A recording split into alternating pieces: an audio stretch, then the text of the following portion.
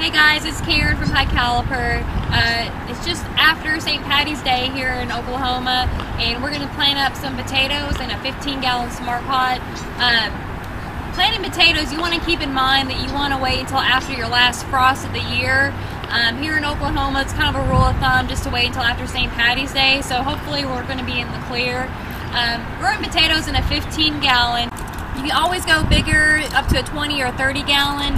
In a 15-gallon, you can expect about 9 to 13 pounds. So obviously, if you go bigger, you're just going to get more potatoes. So planting potatoes in a container, it's actually going to be pretty great, especially if you have kids.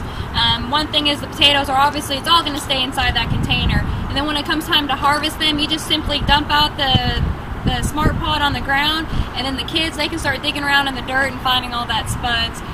So it is a fun plant for kids to grow.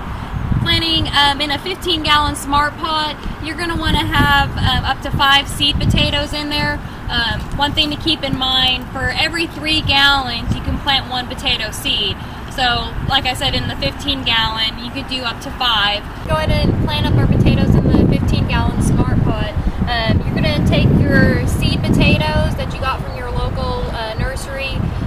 Some people will just want to plant the seed potatoes by themselves just like this, especially if they're smaller.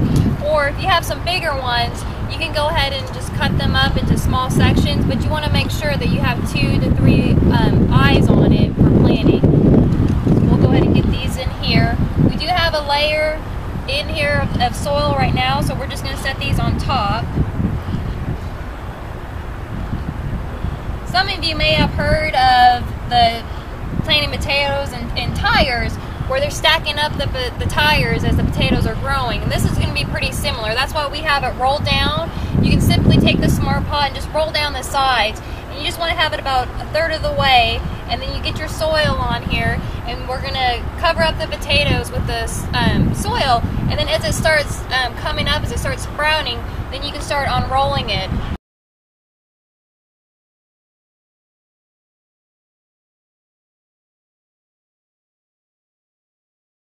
Alright, so as you can see, we have our potatoes planted up now in the Smart Pot. Like I said, you're going to start off with it being 1/3 of the way full with the sides rolled down.